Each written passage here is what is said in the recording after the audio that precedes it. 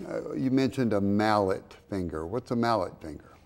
Mallet finger is, when you're looking at, basketball season and football season, it's where you're catching a basketball or a football, or just, I've had people hit the end of a coffee table and they're come in and they're not able to extend their finger.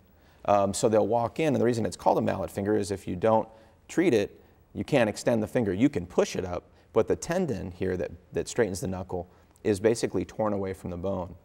And as long as you can get that treated with just a off-the-counter splint in our office, or sort of grows in the back, ER, tightens back up. It can go back and tighten back up. You have to sew it back sometimes. Very infrequently. That probably has been studied more than any other thing in orthopedics, because people have always trying to find they've got to be able to operate on this, but the operation really has never been proven to be better than just basic splinting, unless it's an old injury. If someone comes in and it's months out, then sometimes you do have to open it up and actually stick it back or tie it back down.